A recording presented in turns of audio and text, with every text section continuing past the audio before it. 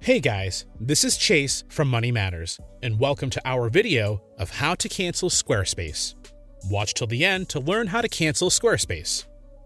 When you start using a website builder, such as Squarespace, and sign up for their premium plans, you hope it's to use it for as long as possible without canceling it.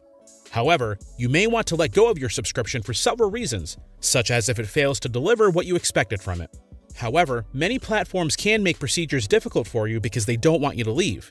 But it is still possible for you to do so, such as in the case of a Squarespace subscription.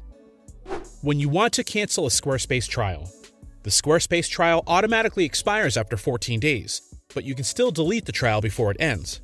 Additionally, you can delete expired trials from your account. If you are canceling a trial, visitors will not view your website as the site remains in your account until after 30 days when the system removes it.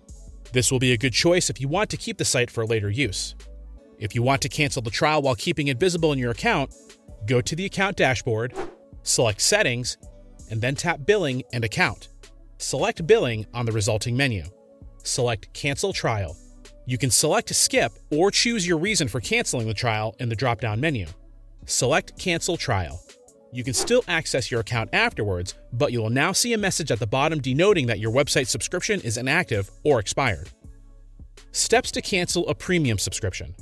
You can do this at any time through two methods, either disabling the auto-renew option and letting the website expire, or canceling the subscription and making the website offline.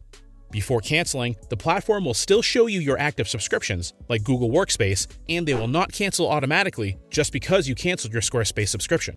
Additionally, you will only get refunds if you cancel the website subscription after 14 days.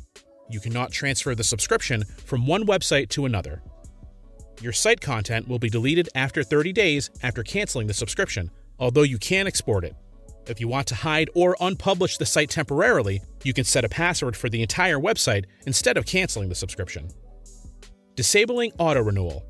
Go to the Home menu, select Settings, and select the Billing and Account option. Select Billing. Depending on your plan, choose Store or Website. Uncheck the auto-renew option. Confirm by selecting Save.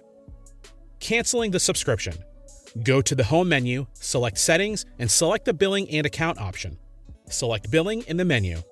In the subscriptions information, select the subscription plan you use. Select Cancel Subscription. Select the reason for canceling or choose Skip.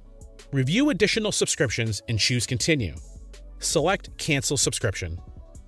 Conclusion.